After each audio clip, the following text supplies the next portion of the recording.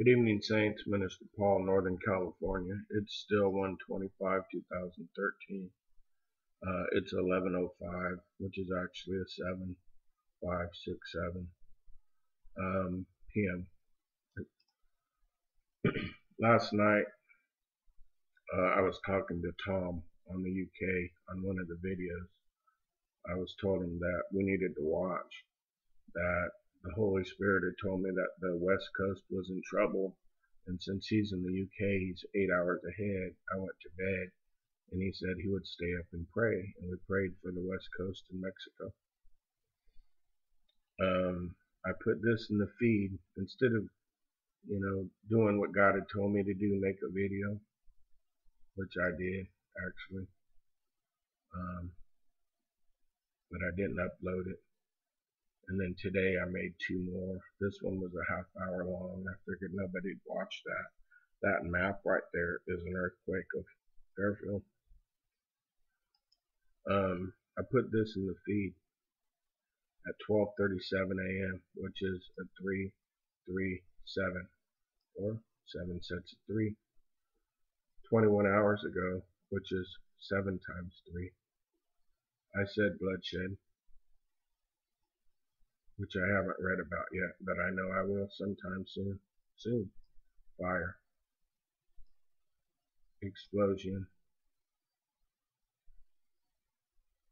And earthquake. I just posted this in the feed. This was the lazy way to do it. Kind of say, hey God, look, I did my watcher on the wall job. And I want to talk to the true watchers on the wall. There's a lot of people saying they're watchers, but they're not. Nothing they're saying is happening. I'm going to talk to the true watchers that are hearing from God. And only God knows who they are. How long, Lord, will thou be angry forever? Shall thy jealousy burn like fire? Pour out thy wrath upon the heathen, or the sinners that have not known thee, and upon, this is important, kingdoms that have not called upon thy name.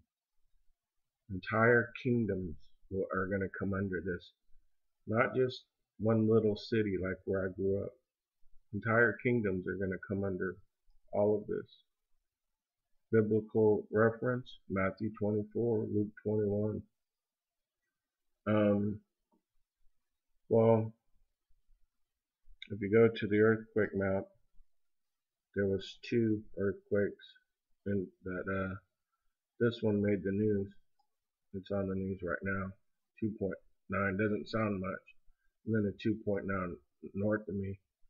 But you know what's interesting about it is this is 11/11, just like my address, and the same month and day 11/11 that I officially went into the ministry of prophetic. Here's the earthquake. Look, it's also an 11, an 11, and then see that 12? That's a 3 and a 7. But notice it was 38 miles of Sacramento that I've been talking about, which is an 11. And here's the fire. So I showed you the earthquake here, right? Notice it's getting closer to Sacramento and closer to the Bay Area. Here's the fire still burning right now as we speak. At 11:09, it's still burning. This movie theater you're going to see is where I got in the 2 fights and got arrested and put in juvenile hall. In the video I just did on humility. The movie theater's gone that I grew up with. It's been there since the 60s. It's gone. It's a 5-alarm blaze.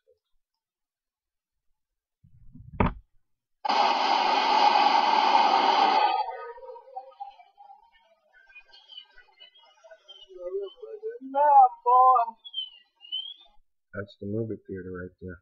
That's where I grew up. 1st grade, 2nd grade, 3rd grade, 4th grade, all the way till 11th grade and joined the Navy. This is the heart of downtown. This whole street's shut down right now as I make this video. So what happened? And look at when they say the fire started. 7. So you ask yourself, well, why didn't he make these videos? Well, for one, here they are. I did make them. I just didn't upload them because I listened to people and not God. I got a private email saying one of my videos was not of God and I needed to really pray about it. And I was thinking, well, wouldn't God tell me that if that was the case? And I did pray and he didn't tell me to remove it, so it's still up. And then another person sent me a PM saying that I wasn't a prophet, that I was an administrator. So they just decided out of the blue, look, it's 11:11, to tell me what my calling was. Listen, if you've been called to do something from God, you better listen to me because I feel a heaviness on my heart and I need to spend time on my knees repenting. Not because I didn't tell you to, because I disobeyed God when I was shown something. I mean an earthquake and a fire. Because this was a test and I failed. And I asked God for forgiveness publicly in front of the whole world to forgive me. This will not happen again. I don't care what anybody tells me. Because the issue is not whether I uploaded this to YouTube or not. Nobody was injured. Praise God, because we were praying. The issue is that this is going to increase. Surely it will happen. No one will convince me it won't on a larger scale. And if the Lord reveals to me any information on it, I'm not going to listen to man or woman on whether what my calling is or whether it's from God or not. I'm going to obey God. Tonight I was in disobedience and did it the lazy way by posting it in the feed when these were supposed to go up. Whether you watched them or not was not my problem. So I repent. It's not going to happen again. You can send me all the messages. Honestly, if you're a watcher on the wall, please listen, because I know you go through the same thing. You can send me all the messages you want. Tell me what my calling is.